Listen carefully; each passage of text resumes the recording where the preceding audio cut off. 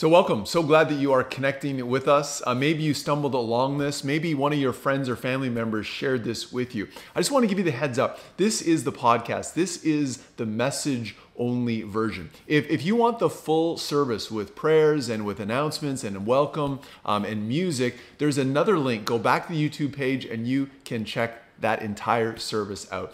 But we are so glad that you are connecting with us. One of the realities is that we want to connect more with you. And so if you have questions or you want to know what are some other ways that you could get connected, then send Leah an email and we'll be able to touch base with you. Now on to the message. Well, as we are in this summer series called Barbecue or BBQ, which stands for Big Bold Questions, the question today that we want to explore as we look at life is, how do I live with failures?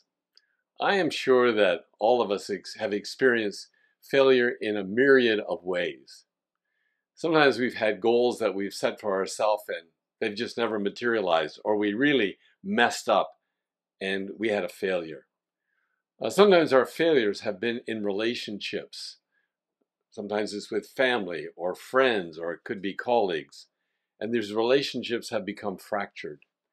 Sometimes it happens in our relationship with God, that we have failed Him in different ways. And I know as I look at my own life, I could probably say yes to all three of those categories that I just mentioned briefly. Some time ago, in one of the study groups in the church, one of the small groups, it's called Beer, Books, and Banter. A group of men were meeting at a pub, and we were studying this book. And the book is called Love Does. It's written by an author whose name is Bob Goff. And Bob, this book became a #1 bestseller in the New York Times.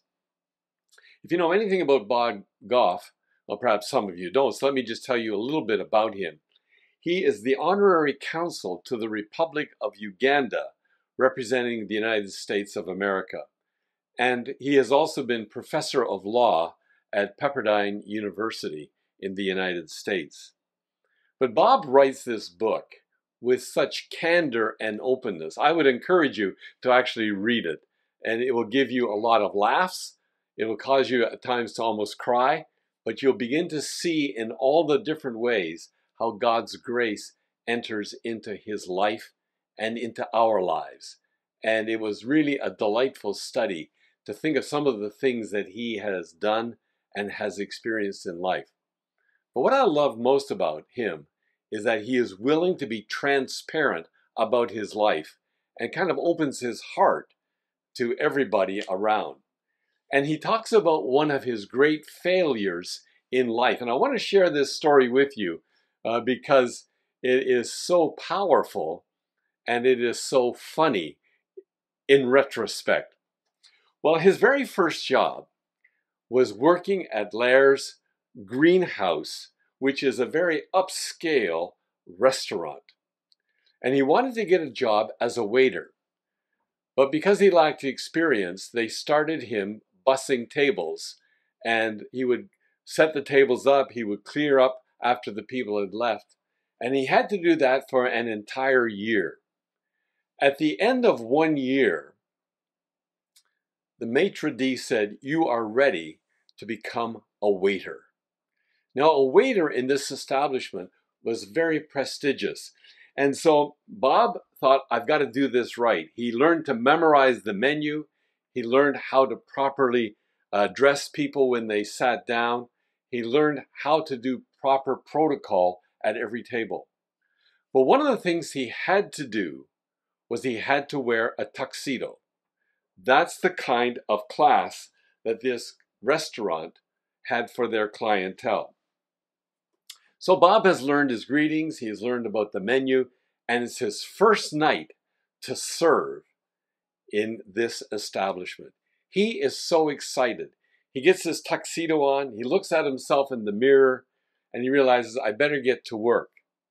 But on his way to work, he knows that he's not going to be able to eat for a long time because the staff were not permitted to actually eat in that restaurant. And so on his way to work, he stops at a fast food outlet where they served Mexican food that he loved. and he ordered it hot and spicy. In his excitement, he just gobbles the food down and he gets to his establishment where he is going to be the waiter for the first night. As the people come in, the men are sort of starched and tidy, and the women look like they're off the front page of a Vogue magazine. The maitre d' escorts the first group of people to the table that they have been assigned, and they're sitting in a gazebo, and it's a round table, and it's a fairly tight quarters. Bob comes to them, he greets them, he explains the menu, and he takes their order. In a few moments, he returns to this group of people with steaming plates of food. Now remember, this is a very tight environment, so try to picture this in your mind.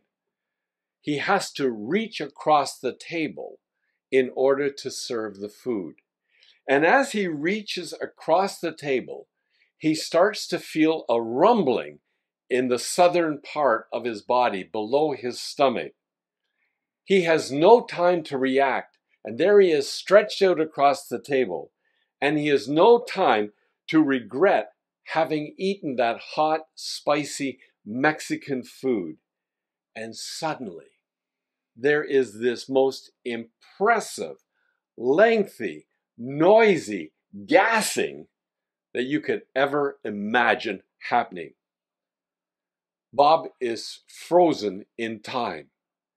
The guests at the table are in shock. The noise was so loud that it got the attention of the other patrons in the restaurant. And poor Bob, he doesn't know what to say. He doesn't know what to do. But one of the men at the table got up, and in disgust, he threw his napkin on the table. He walked up to the maitre d'. They had a very animated conversation with a lot of descriptors about what had actually taken place. The maitre d' came to the table, called Bob aside, and fired him on the spot. Poor Bob. He had been working at bussing tables for a whole year to get this job as a waiter. And here he was, fired on the very first night. His whole year of work had gone down the drain. He had messed up. He was a total failure. And it would take him 6 more months to be able to pay off the rest of the money owing on the tuxedo. But one thing he discovered is that even in the midst of our failures, it does not have to be the end of life. And Bob discovered that God does not want our failures to be such that they actually destroy us and own our life. You know, in our North American culture, we look at failure much like a baseball game. 3 strikes, and you are out. But that's not the way God works. God comes along and he is able to restore us. And as we look at Scripture, we see over and over again many, many examples of God restoring people. And so, this morning, I would like to look at the failure of one person. His name is Peter, and how God actually restored him, and how his failure was a way that God used him to do amazing things in his future. And Peter's restoration can be our restoration as well. Before we get to the story, there is a backstory. And the backstory begins in Matthew chapter 4. Jesus is beginning his ministry, and he comes and he sees Peter and his brother, and they're working in the family fishing industry. And Jesus says to them, "Come and follow me, and I will make you fish for people."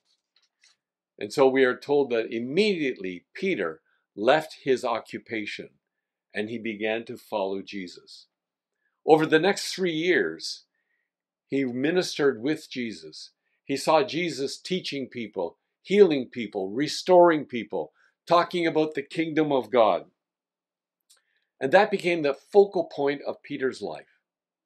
And near the end of his 3-year ministry on earth, Jesus gathered his disciples one night, and they were having a meal together. And as they are sharing in this meal together in this upper room, Jesus began to speak to his disciples, and he told them about his upcoming arrest and the fact that he would be betrayed by one in his midst. Now, Peter, he's rather confident in himself. He is rather rambunctious. He is certainly boastful. And as Mark records him, Peter made this claim: Jesus, even if all, including these disciples here, the other 11, fall away, I will not. In other words, Jesus, I'm your man. I will never desert you. I will never fail you. Well, John also recorded part of that conversation, and Peter even added these words: Jesus, I will lay down my life for you. But Jesus said, Peter, that's not the way it's going to be. In fact, before the rooster crows twice, you will have denied me 3 times. And so we discover that when Jesus was arrested and taken into the great hall and accused, there were people who were gathered there, including Peter. And one young lady comes up to him and says, I kind of recognize you. Aren't you one of those people with Jesus? No, I don't know Jesus. Later, someone else said, I think I saw you in that crowd. And Jesus, you were with Jesus. You're one of his. No. And he starts to become vehemently negative about Jesus. And then a third one, who was a relative of a man that Peter had hacked off his ear when they tried to arrest Jesus, said, I recognize you. You have that Galilean accent. And Peter starts to curse and to swear about even knowing Jesus. And Jesus is led away. And just as that happens, the rooster has crowed once. Remember what Jesus said? Before it crows twice, you will have denied me 3 times. And in the Gospel of Mark, we are told that Jesus turned and looked at Peter as he was led away. Peter runs out and dissolves in tears. He has been a total failure in his commitment to Jesus. So what is he going to do? The crucifixion of Jesus takes place. 3 days later, the resurrection happens. And then we are told that Jesus remained on the earth for 40 days. And during that time, there were several encounters with Peter. But Peter had gone back to his old way of life, which was being a fisherman. And one morning, they are out fishing. And they see a figure on the shore. And it is Jesus.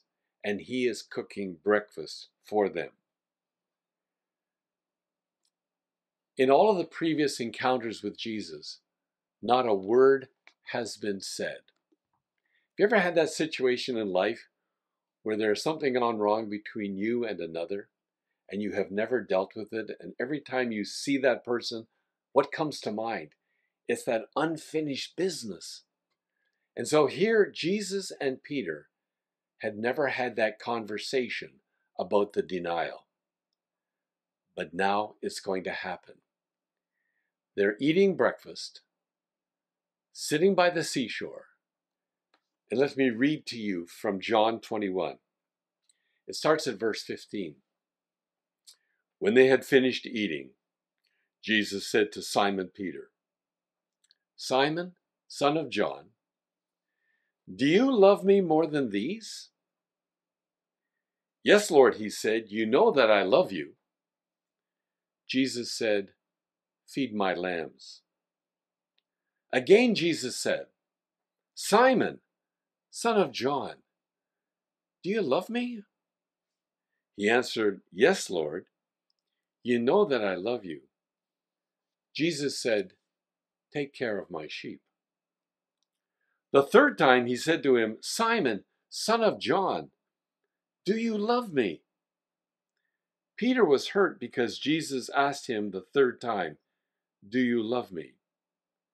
He said, "Lord, you know all things. You know that I love you." And Jesus said, "Feed my sheep." And so they had this awkward time between them. The issue had never been addressed before, so Jesus breaks the silence. And he breaks the silence with 3 questions. The first question Jesus asked was this: "Peter, do you love me more than these?" And that seems to be a reference to his statement that he had made earlier, that if everyone abandons you, Jesus, I will still be there for you. In other words, if the other disciples abandon you, I won't. And Jesus says, "Peter, do you love me more than these?" Now it's interesting, in English, we have this word love. And love kind of covers a multitude of things that we need to understand contextually. We can say, "I love apple pie," or we can say, "I love opera," or we can say, "I love my children," or "I love my spouse." And the words have different connotations. In the original language, there were 3 words that were used for love. And in this story, there are 2 words that are used. And when we read it in English, we often don't get the full context of what was being said. So the 3 words are, there is eros, which can refer to erotic love or sexual love. There is phileo, which can refer to friendship. And then there was this interesting word that the Christians started to use called agape, which refers to unconditional love and acceptance. So here is what Jesus was asking Peter. "Peter, do you love me unconditionally?" And the first response of Peter is this: "Lord, you know that I am your friend." He can't say, "I love you unconditionally," because he knew that he had boasted about this in the past and he had blown it. And he says, "I can't boast anymore. I can't pretend to be saying and doing something and it's really something else. The best I can do, Jesus, at this point is I can be your friend." So Jesus said, "Do you love me unconditionally more than all of these?"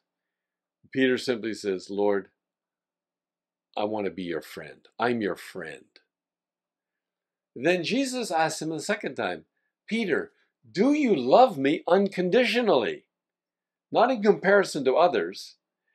And Peter has the same reply: "Lord, I'm your friend. That's where I'm at." And then the third time, Jesus changes and says, "Peter, are you my friend?" And Peter says, "Lord, you know all things. You even know my heart. Lord, I am your friend." Now, some people wonder, why did Jesus ask him that 3 times? Sometimes when we've had things go wrong and we come to someone and say, "I did something wrong and I need to deal with it with you." And they say, "Oh, forget it. Let's just move on." That becomes often the way in our culture. The reality is that doesn't really deal with the issue. God has created us psychologically to know that we need to deal with the issues one at a time. 3 denials have to be dealt with. And though it is painful, it is the way to ultimate healing. Because Jesus knew that with the 3 denials, there would be the 3 affirmations of love. But more than that, Jesus would give 3 reinstatements in terms of every time he said to him, "Care for my lambs, care for my sheep, care for the flock that is before you." Peter experienced amazing healing for his failure because Jesus not only forgave him, he restored him into a place of leadership. And Peter had assumed that because of his failure, he was done. And that's why he went back to fishing. Although the call of Jesus was to come and follow him and to lead men and women and children into a living relationship with the living God. In your failures and in my failures, as I read this story, I know that Peter's healing can be ours. That can be a reality for us because God's love does not fail, regardless of our failures, to actually love him. You see, God's acceptance is not conditioned on how well we perform. You see, Peter thought that's why he was accepted by God, because he was performing well and he made all these blanket statements. And you see, when he failed, then his security fell apart and he was done.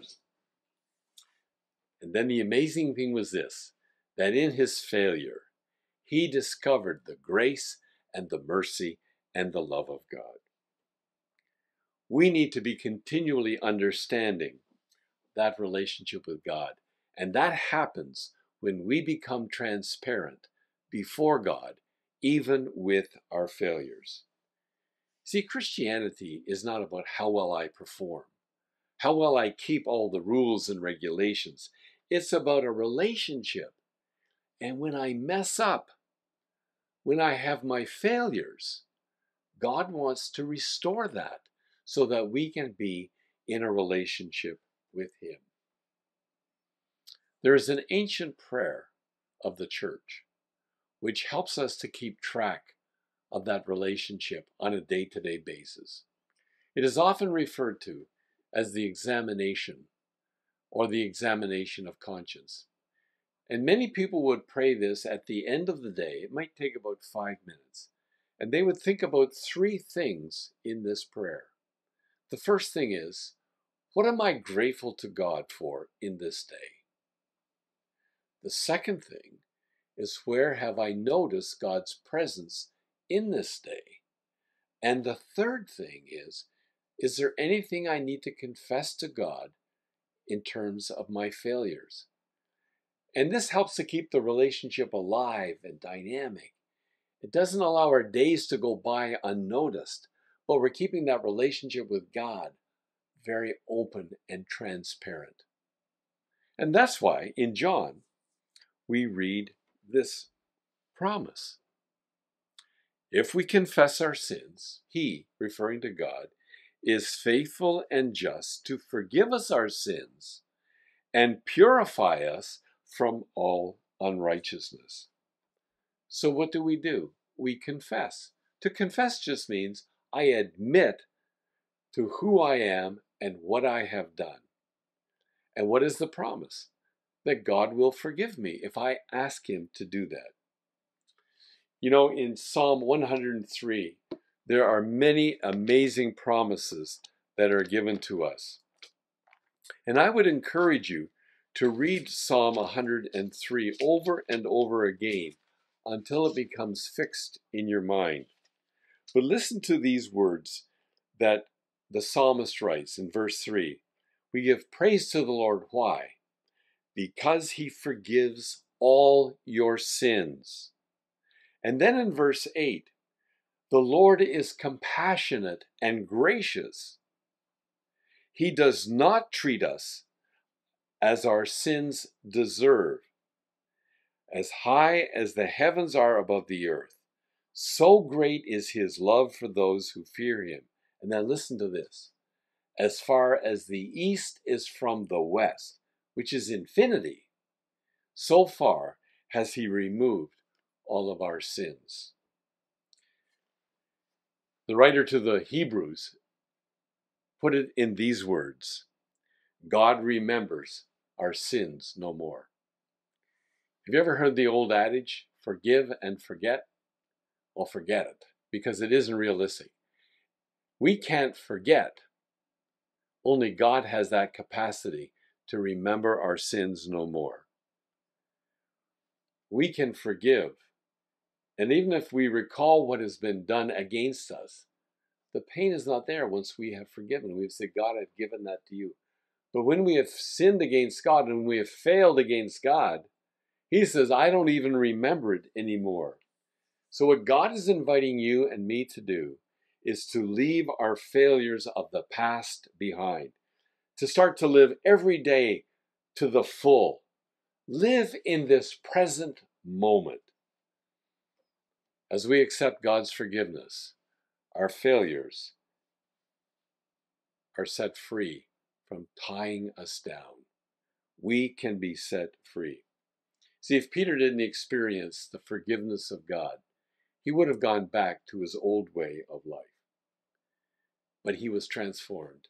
And at the end of his life, here are some words from a forgiven person, a person who had messed up, a failure in his life. He writes to his people that he has given leadership to in the early church these amazing words. You are a chosen people, a royal priesthood, a holy nation, a people belonging to God, that you might declare the praises of Him who called you out of darkness into His wonderful light. Now notice this. Once you were not a people, but now you are the people of God. Once you have not received mercy, but now you have received mercy. Your failures can become a redemptive moment. It can begin to transform your whole life because you are now a new people. You're the people of God. You have received the mercy of God. It changes how we live every day. This day, I invite you to embrace the mercy, the grace, and the forgiveness of God so that you and I can live life to the full. And that's the message of hope. As we live with our failures, they don't have to be that way anymore. They can become redemptive moments. Let's pray together. Lord God, we know that there are many times that we have messed up. We have failed in relationships. We have failed in our promises. We have failed in our commitment to you. And we know our hearts better than anyone else, but you know our hearts even better. So help us to be open and transparent with you so that we can embrace your forgiveness and we can be set on a new path that leads to life in all of its fullness. We pray this in the name of Jesus. Amen. And so as you continue in the week that is before you, may you receive this blessing, that in the midst of all of failures, may you know the God of grace and mercy who gives you a new beginning every single day.